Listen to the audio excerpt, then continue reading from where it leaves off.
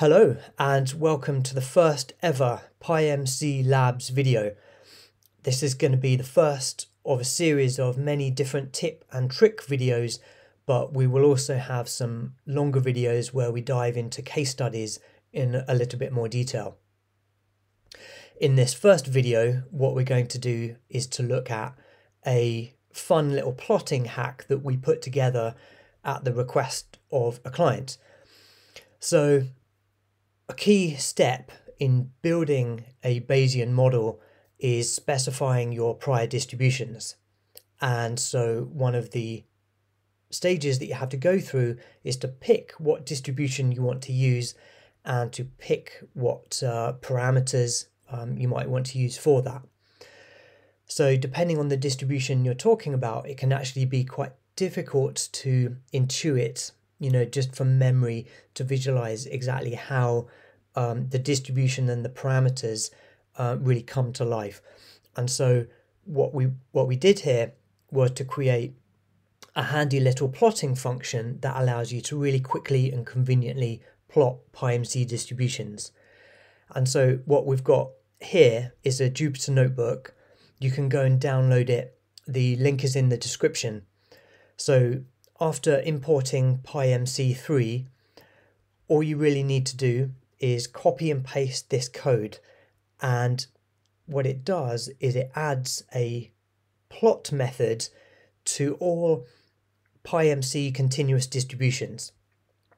And we can use this in a really simple way. So we can get a plot out in one line. So here we've got a normal distribution with our desired parameters. We're calling the plot method, and boom, nice visualization. We can then get an intuitive sense for, does this capture my prior beliefs? What you might also want to do, for example, is to compare and contrast different types of distributions. So here we've got a normal and a Laplace distribution. What you might also want to do, for example, is to plot multiple versions of a normal distribution but with different parameters. So you can do that no problem, and that allows you to really quickly iterate and find both the distribution and the parameters you want to use for your priors. So this really builds up model building. So I've shown you this so far for continuous distributions, but you can also do this with discrete distributions. So in the same way, if you copy and paste this code into your Jupyter notebook, you will get the functionality for discrete distributions. So I don't know about you, but I can't always conjure to mind what a binomial distribution looks like with an n of 10 and a p of 0.2.